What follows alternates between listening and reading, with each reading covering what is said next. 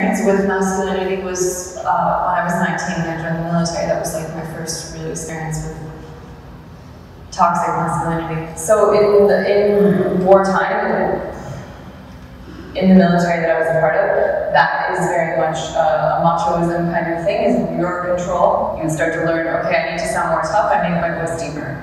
I need to sound more in control of the situation. I carry myself more in a masculine manner. It's a dangerous thing, and it was dangerous. I mean, there is like a certain machoism of being like, yes, I am the one who was in charge of this mission. I'm the one who called this bomb to be dropped. Like, I'm the one who has so many KIAs and that means killed in action. Well, I mean, I worked on a technology that created the drone program, and it's the same type of technology that has been talked about with all of these little social media programs that suck up all your data and then decide that there are these patterns that happen in the world and these patterns and these people's lives and they need to be blown up. It's flying over their head day and night. They don't know if they look to their left or their right or if they're going to see their mother in pieces. I mean, if there was a drone flying above this table right now, I could look at any one of you and not know if I'd see your arm laying over there. And nobody even thinks about that, and that's the same kind of terror that thinking about a nuclear explosion causes. He's really bullying us, right? In a very aggressive way, okay, very personal way. How about really saying something very, very radical? Let's assassinate him. Whoa! I would be up for that. Eliminate the problem. But isn't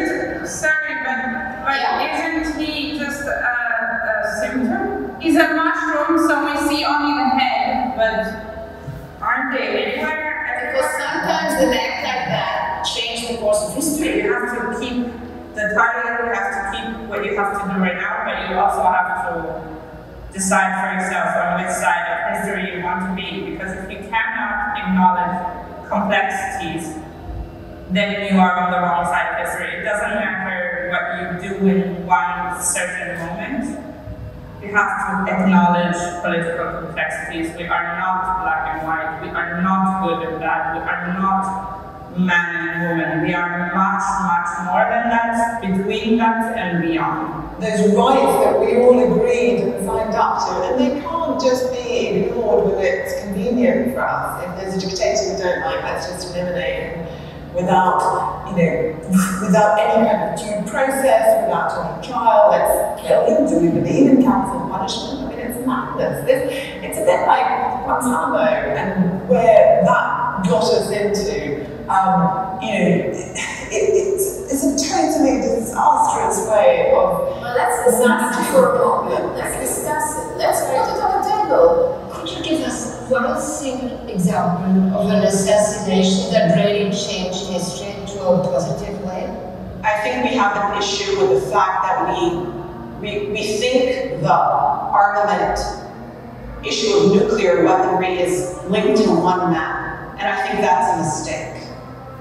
And we have to use the fact that we have an opponent in a superpower that is so ridiculed to make aware globally that we are a superpower that is trying to lead by example.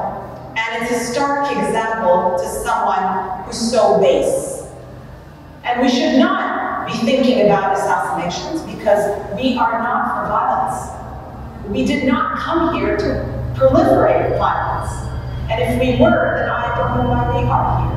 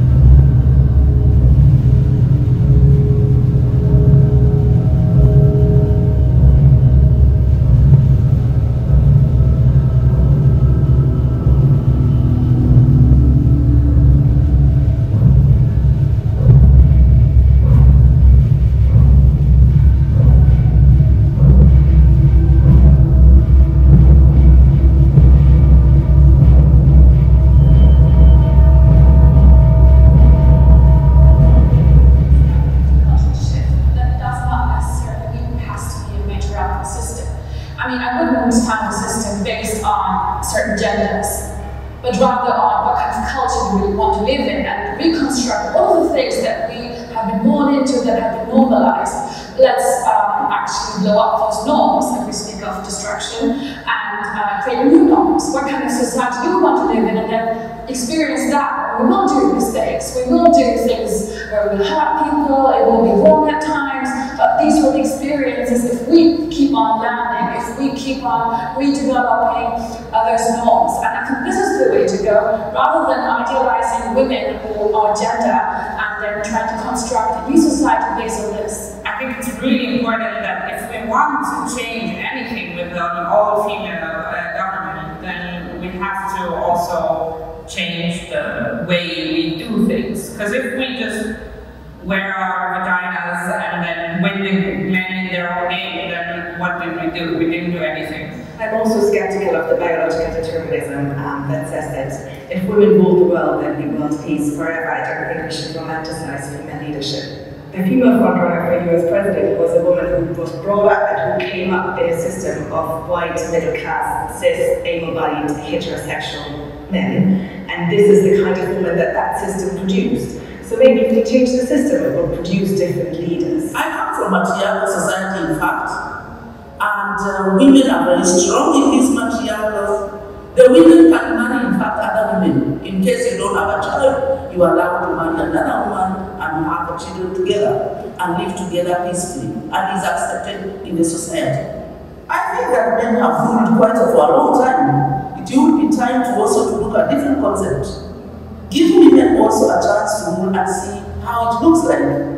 Being a feminist doesn't mean you have to be peaceful and every conflict has to be solved by singing around the bonfire. We are very much capable of taking a Kalashnikov and leading the way in front of the men and taking care of enemies. The Kurdish revolution in Syria, the armed forces, mostly made up of the Kurdish people, 40% of them are women. This war gave them an opportunity to claim their identity, to say, we have the same rights as men. We don't have to wait decades. We're just going to go and we're going to claim our rights. This is not just to win a war against the Islamic State and the Syrian regime. This is also to win the war against men. My question is, why we need to be in the army, why we need to play with guns, why to fight to be part of this patriarchal violent structure? I think one of the most characteristic facts of war is that it touches everybody in the society. War is not a man's game. War involves entire societies. And how we think about war and how we speak about war should reflect that. If we're talking about change that has to last and that has to be sustainable, I think we need to think in terms of whole populations and a shift in political consciousness. I think there was a huge misunderstanding about who the people are that you're going to war against, or who the people are whose country you're occupying. And so when the military goes to a country, they have certain definitions that they use for people who are the other. I can say the other meaning the people who are not themselves. So when they consider this other, they use words to dehumanize them. And in order to change this idea in the military and in the first world right now, is to re-educate people that the other is not other. The other is a full human being with all of the same human rights and all of the same qualities as oneself. But it's proving to be really more and more hard to portray this. People are celebrating, watching people being killed in front of them, and there's blood coming out of them, and they're still not convinced of their humanity. Hello. No, it's really not a good time, darling. I don't know, later. Late. What can't you do? No, don't want. Hi, darling. Hi, yeah, Mommy's working really late tonight. Can Daddy sing it to you? Please? Right, okay, quickly. Who's my favorite boy in the whole wide world? It's you, it's you, it's you. Who can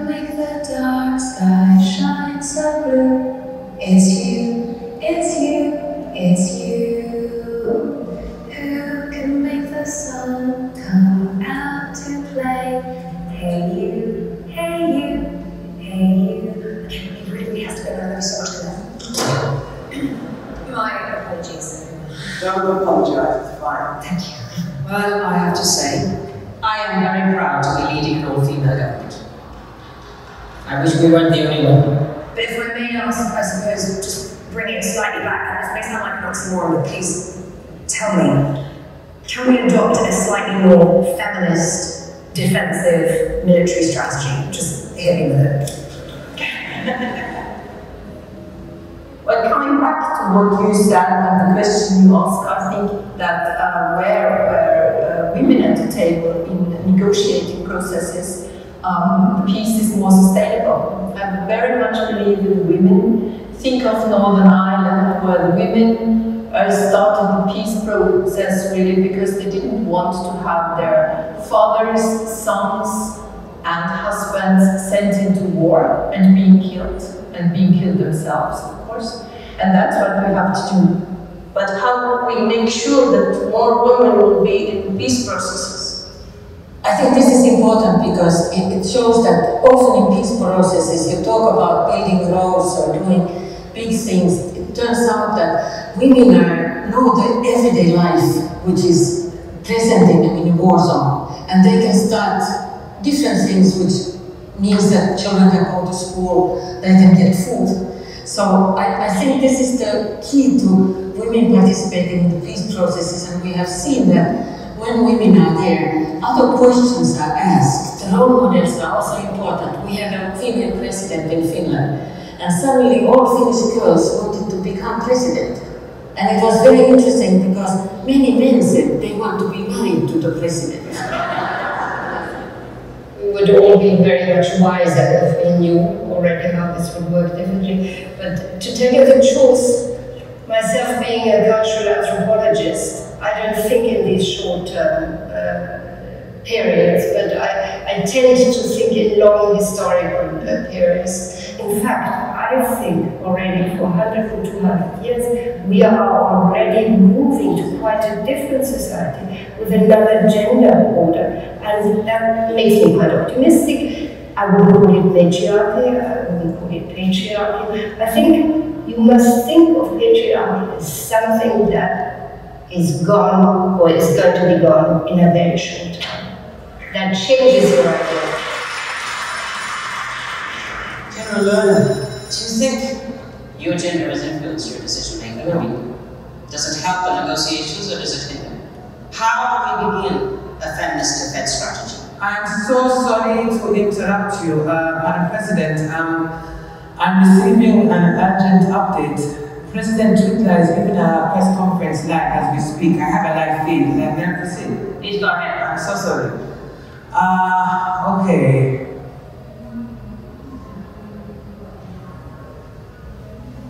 Twitter has positioned some of his warheads against one of our key allies.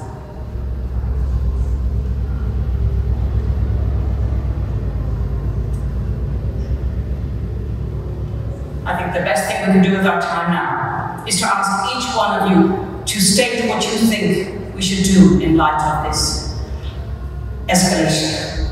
We have to engage all of our resources that we have available to us to shelter our citizens and make sure that they have places to be safe if there is a nuclear attack. For me, that's the first priority. Aiming your missiles at an enemy does not protect your people, it protects your interest. What I'm thinking is this meant for us to take as a real threat? Is this an exercise? Or is this President Twitter following the classical madman strategy, trying to make us very unsettled in order to gain something? I think we should stay calm for the time being and think about what might be motivating this. Why don't we make the call of getting assassinated now?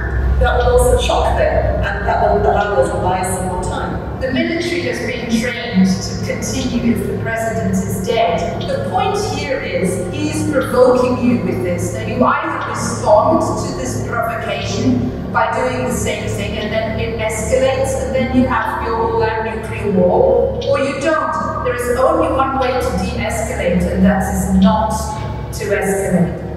what I can advise is to go directly to the diplomatic solution without even bringing nuclear weapons into the table. We don't need to talk about nuclear weapons, and we don't need to use them as a retaliatory object. Given the lunatic that he is, I would actually take his actions very seriously. I would advise to bring our nuclear warheads into position, activate them, so we level the playing field for maximal deterrence, and then we start the diplomatic conversation. I will not recommend to immediately now react by raising our awareness of force readiness level. I think that would be premature in the current situation.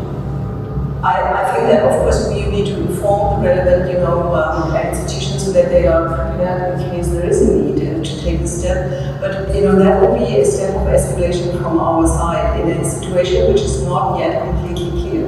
And I think that is much too risky. I think this guy respects strengths, and I think you need to convince him that you have a second strike capability, and that if he obliterates this country, it will have grave consequences for his country. You want to hold this guy off. You want him to not attack your ally. You want to remind him you have a second strike capability. At the same time, mobilize internationally, mobilize a coalition. Everyone will be able to see that what he is doing is crazy, and then we might actually have the momentum to achieve lasting disarmament. Two nuclear attacks is not the solution for the threat of one nuclear attack, because that means that twice as many people will die and be deformed, and if people survive, the generations following will be absolutely destroyed. And me personally, with everything that I've seen in the world and the horrible experiences that I've had, I would rather die in an act of peace than to kill millions of people, or potentially kill millions of people by reacting to a nuclear attack from a selfish government. That's my personal opinion. You need to actually think about it in a very slow manner, so that you've not taken action, that you can't step back from it. When you give the order as a president, you can't call it back.